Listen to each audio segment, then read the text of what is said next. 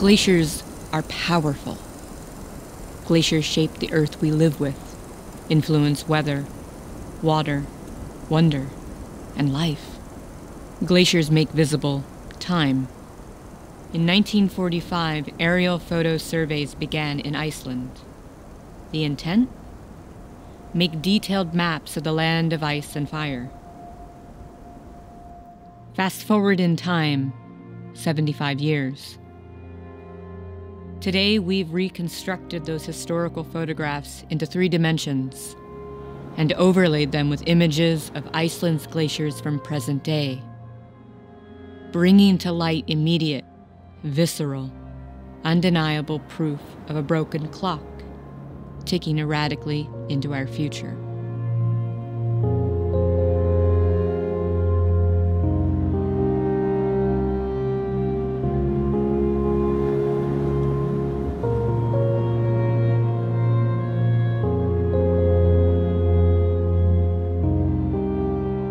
This is Vatnajökull, an outlet glacier on the south coast of the island with a terminus stretching east to west over 12 kilometers wide.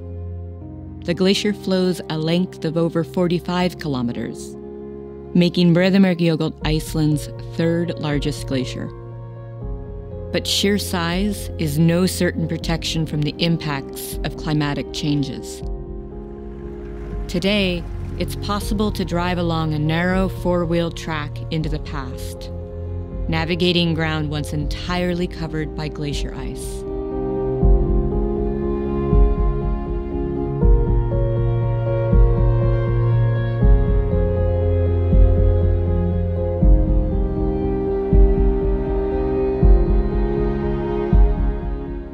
Sometimes, Iceland's glaciers can appear so large it can be hard to accurately assess distance, scale, change, loss. How do we make sense of such enormous natural phenomena disappearing so quickly?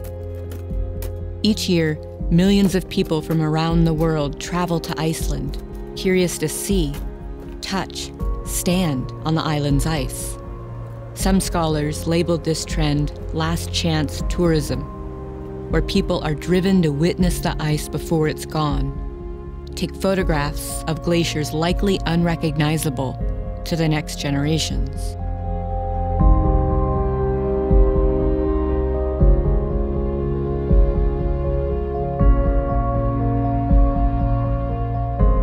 This glacier, Fjalsjökull, has lost over 5 square kilometers of its physical body between 1989 and 2019.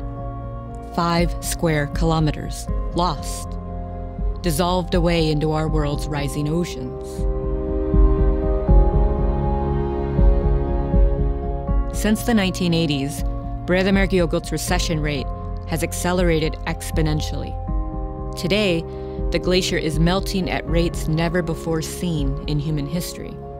More than 5 kilometers of ice length from the glacier's terminus has vanished. Left in its wake is ever-expanding Jökulsárlón, the now deepest lake in Iceland.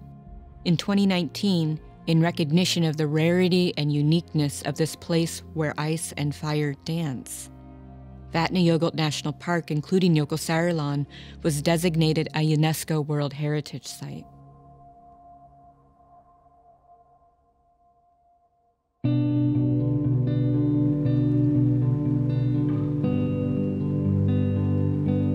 To the east of Vatnajökull flows the glacier Skálafellsjökull.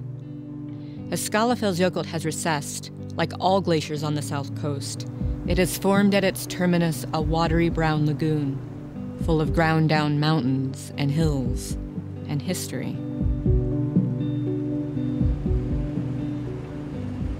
The glaciers produce these lagoons through overdeepening, a process where glacier ice erodes substantially into bedrock underneath. Glacial rivers drain the lagoons, transporting vast sediment loads into the North Atlantic Ocean, impacting coastal turbidity and aquatic ecosystems.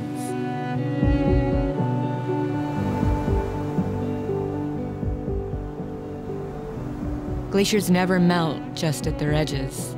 They also lose thickness, like this glacier, Hornafjörður, who not only has lost almost 5 square kilometers between 1989 and 2019, but has also deflated throughout its entire glacier body.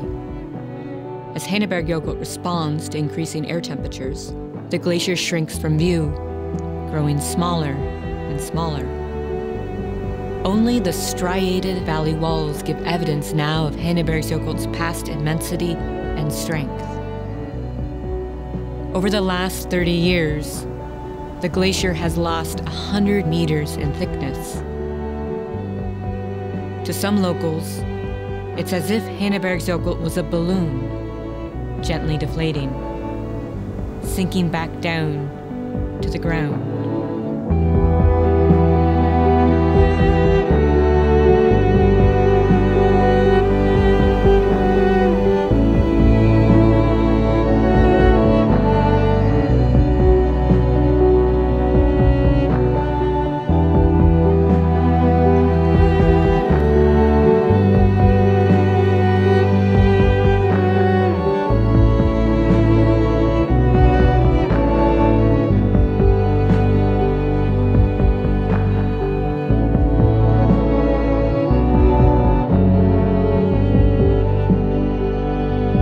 Once, tourists used to clip into mountaineering and safety gear to interact with glacier landscapes.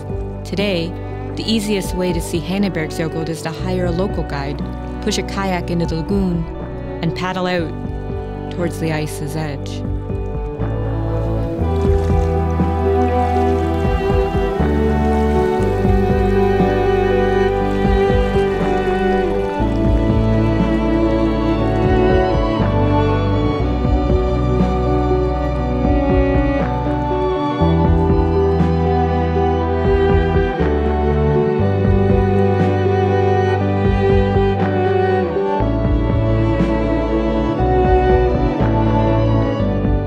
Vatnajökull has thinned over time. Its body has destabilized, broken apart, and flaked off pieces of itself, icebergs of all sizes and thicknesses. People from around the world paddle silently amidst Vatnajökull's remains, wonder at a glacier once whole.